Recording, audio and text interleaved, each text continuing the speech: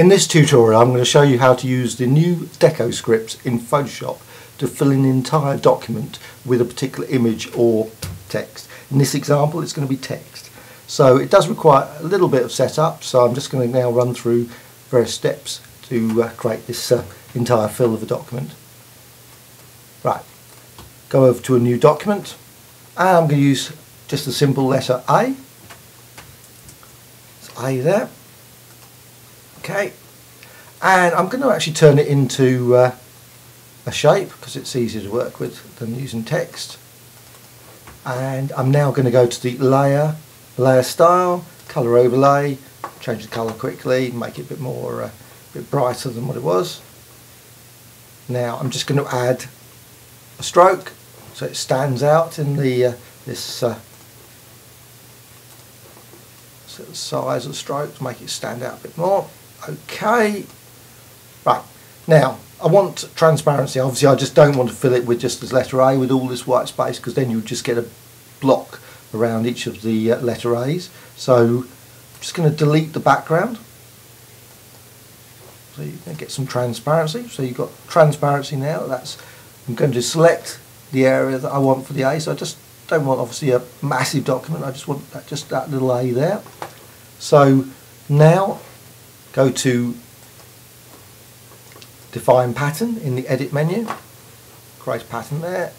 Okay, now the pattern's been stored. If I went to the pattern stamp tool, which I could do, just quickly do that, you'll actually see the pattern there.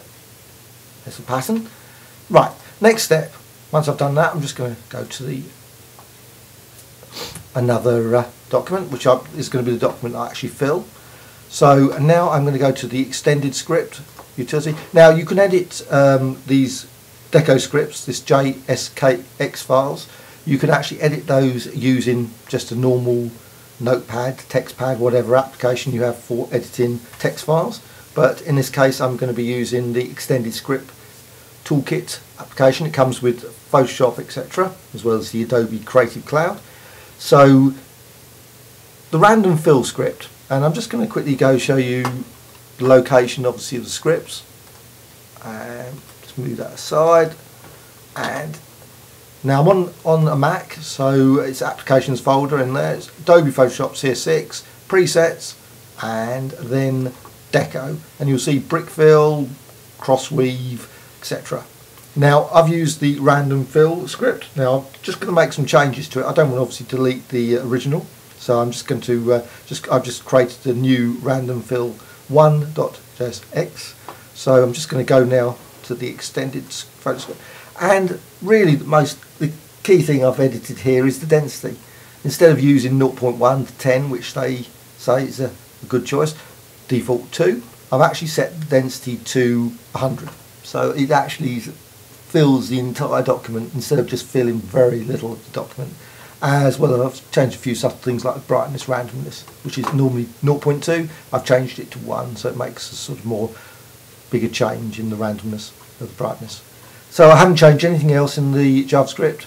I wouldn't claim to be a JavaScript expert, and I must admit I've tweaked a few things, and you can certainly create some interesting variants, but you know, it's up to you obviously if you're a JavaScript expert to be able to tweak this. Also you can find many scripts now available on the web, so that might be also useful. And also there's also a useful utility that someone's created which has actually got displays all the parameters, so you can actually edit and modify the various parameter settings without actually going to the script itself. So they've actually sort of created one so you can actually enter the density to be 0.1 or whatever. So you can find that via the Adobe site, I believe.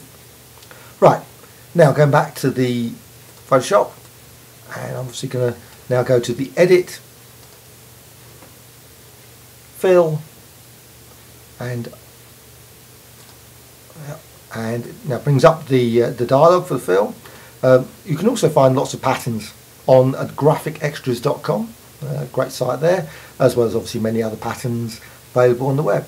So, but of course you can create your own patterns obviously clearly just as simply by creating a design like that. So right, select pattern. There's obviously other options, but pattern is the one you want.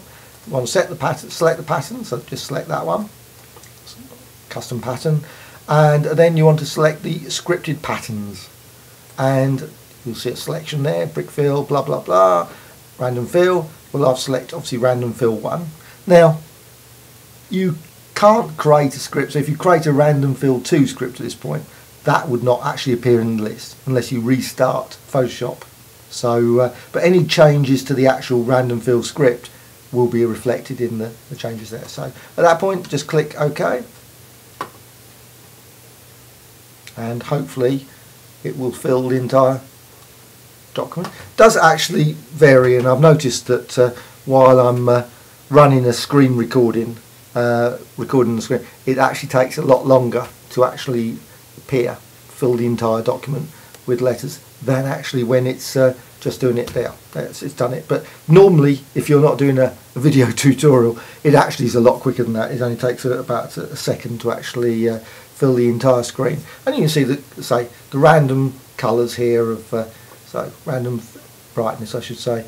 Thing. So there's the original. Obviously, there's all the darker versions of the A, and it's just filled the entire document. Of course, you can also set the scale in, so you can actually have different sizes of letter A as well. And of course, you can do it obviously with things other than letter A. It could be B or C, or paragraphs of text, or images, and those sort of things. But the key thing really is probably the transparency. So you don't sort of, obviously, if you fill it with something without transparency, you would end up with obviously the square block appearing in the design. So it's actually, you can actually also, not that, you can also add, say, drop shadows into it as well. So the actual design, there's many different things you can do with this.